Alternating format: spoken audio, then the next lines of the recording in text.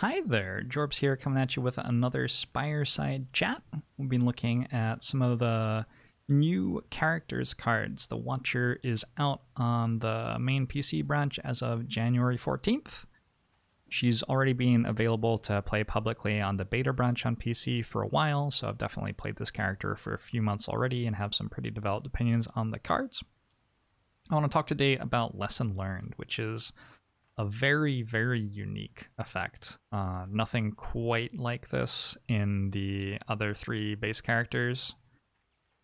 Let's see, there's Ritual Dagger, which is a colorless card where every time you kill an enemy, Ritual Dagger gets stronger, which is sort of like a card that makes the cards in your deck stronger every time you kill an enemy. There's also Feed for Ironclad, where if you kill an enemy with Feed, your max HP goes up, so you like get stronger on account of this fatal trigger, which triggers whenever this card kills a non-minion enemy. But the idea of having this Lesson Learned, which lets you in combat create a permanent upgrade for a random card in your deck, is brand new. And evaluating how good it is for a 2 energy card which only deals 10 damage. So clearly it's not a very good attack. There are a lot of attacks that deal a lot more damage than that for less than 2 energy, actually. But how good is this card by merit of it upgrading a random card in your deck is a thing that's worth asking. And because the question's being asked, I get the opportunity to talk about how good an upgrade is on a card, which is... it's a very difficult thing to talk about.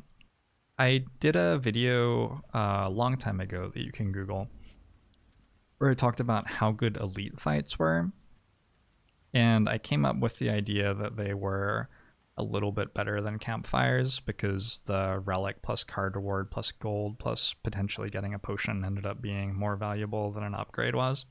But it depends which upgrade.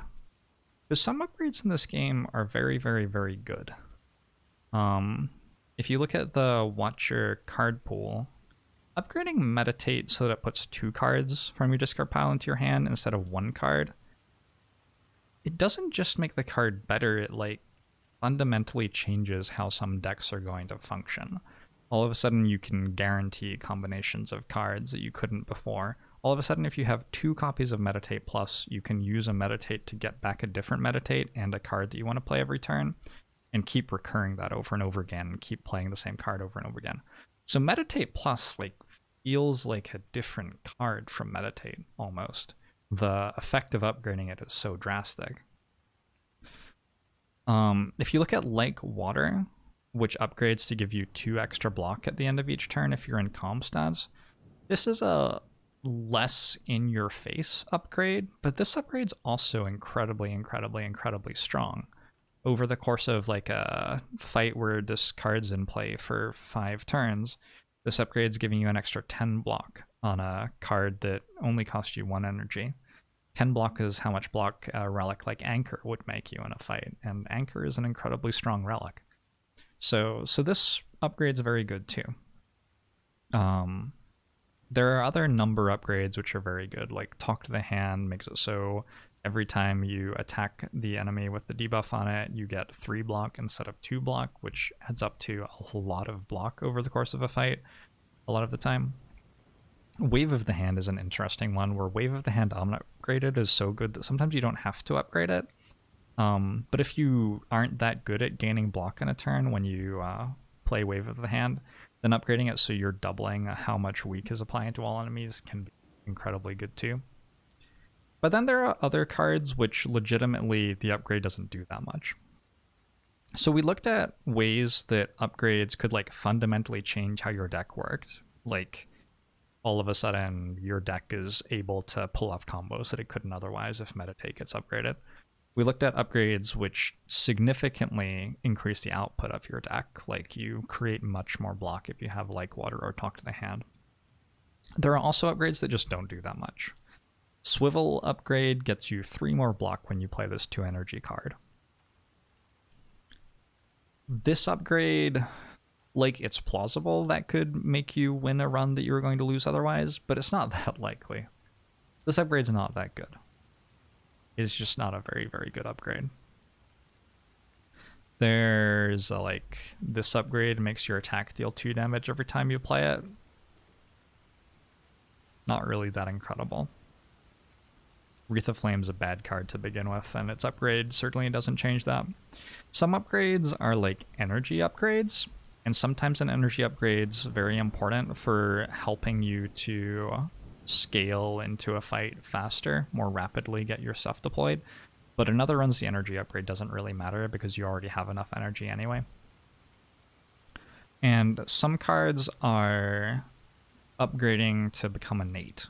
There are actually a few cards in the Watcher card pool which upgrade to become innate, which can be good, but it actually can be bad as well. Sometimes you have like an awkward turn 1 and you don't want Establishment in your turn 1 hand because you're going to be more capable of playing it on like turn 2 or 3, just by merit of which relics you have and how you set up over the course of the first 3 turns of a fight.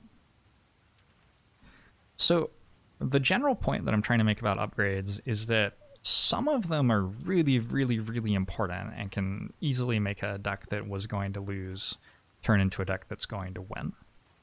Other upgrades don't do that much.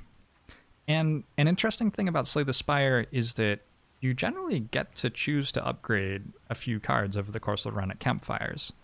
So generally, if you have a few cards where the upgrade's going to cause you to win the run, you can upgrade those. And then the other cards, like either you don't take them if they're bad unupgraded, or you take upgraded versions of them because that makes them good enough, or you just don't bother upgrading them because it's not that important. So, overall, I think we all understand that it's possible to win runs of Slay the Spire where you don't upgrade every card in your deck, right? And we also understand that some of the upgrades in our deck are not that important. And Lesson Learned is very, very, very powerful for sure. It's very powerful to have every card in your deck upgraded. But a trap that I see my viewers fall into sometimes when they're analyzing cards, especially this comes up all the time when we're analyzing armaments, is that viewers identify the concept of upgrading cards in your deck as something that makes your deck like stronger on turn 5. And there are very specific upgrades that can make your deck a lot stronger on turn 5, but most upgrades don't do very much for your turn 5 deck.